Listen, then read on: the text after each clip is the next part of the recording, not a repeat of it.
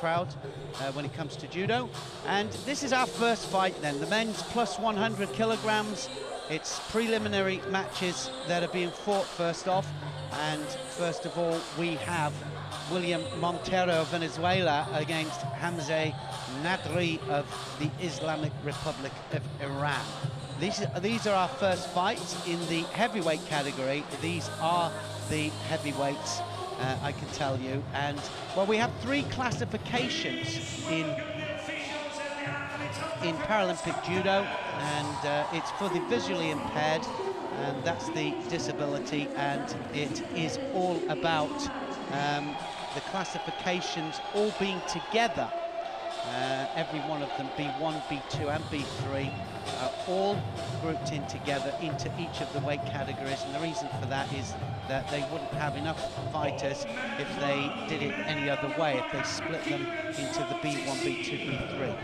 I'll explain a little bit more about the classifications as we carry on, and I can tell you now that William Montero is a B1 classification, and the B1 classification is complete blindness, and it's indicated by a red circle on the judogi. B2, B3s, generally no light perception in either eye, and, well, low visibility, low usable vision is the way they explain B2 and B3. No light perception at all for B1, so completely blind, but as you can see, each of the fighters being led out into the middle of the mat.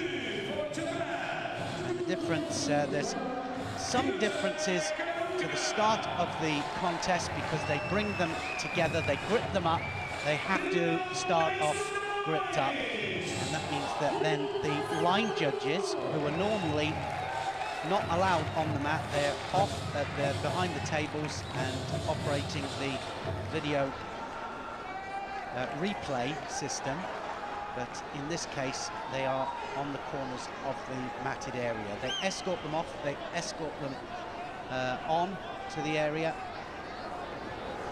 And the referee, it's their job to make sure that they're gripped up in a satisfactory way, and, well, it gets a little bit technical, and I'll point that out as we carry on through the day, but it does get a little bit technical because it's all about gripping in judo, and a lot of the techniques come from the grips that we have.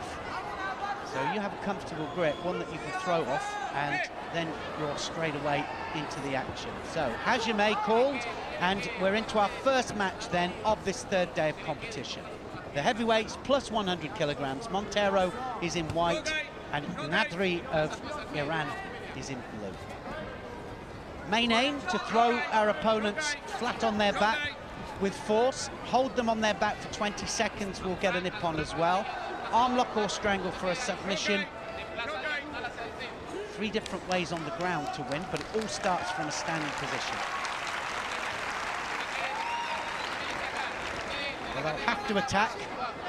They're gripped up. They have about, well, 30 to 40 seconds time period that they've got to attack in, and if they don't attack within that allotted time, then they can get penalties, and we get a Shido which will go on the board. It'll be a little yellow flag that will go up onto your board there, 4 of those, and it's disqualification, Honsokamaki, so they don't want to accumulate any of those if they can help it. I'll point that out as well as we carry on. So now NADRI trying his best to get the overhand grip. 5th place in London. NADRI just lost for 3rd place.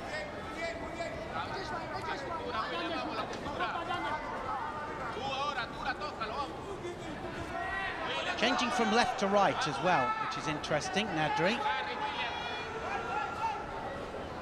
There really isn't a preference, left or right. That's going to be a score. Yuko scored and takes him over there. A nice Uchimata.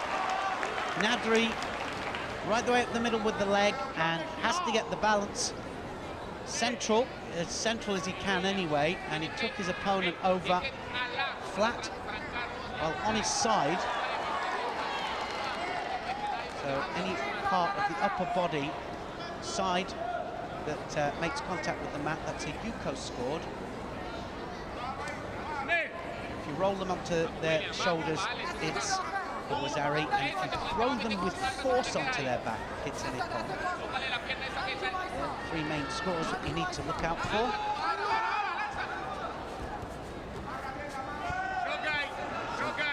Referee shouting Jogai as they just go towards the edge of the area. Gives them time to turn back in towards the centre of the yellow matted area. So listen out for the Jogai. So as they approach, gives them time just to readjust, pull back to the middle. Now, Montero has to do something. He needs to score back. 5-minute contest for the men, 4 for the ladies. And that's going to be a score. Is that going to be an ippon? Yes, it is. Osodagari, and drives his opponent onto his back there, cleanly onto his back as well. Well, he latched onto the leg, drove off the back leg. So, ippon to NADRI, he'll go through.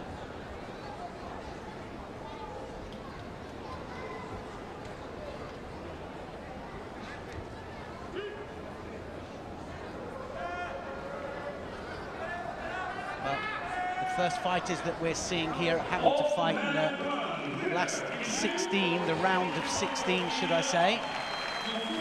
Taking through to the quarterfinals.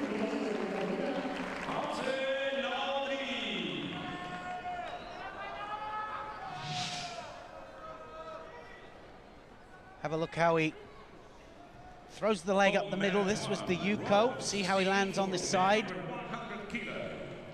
And this is the Osodagari there, just latches onto the leg there, drives off the back leg, takes his opponent flat on his back. So 2 really good examples there where we could see the scoring. Great control of the upper part of the body as well, NADRI. What a great start for him.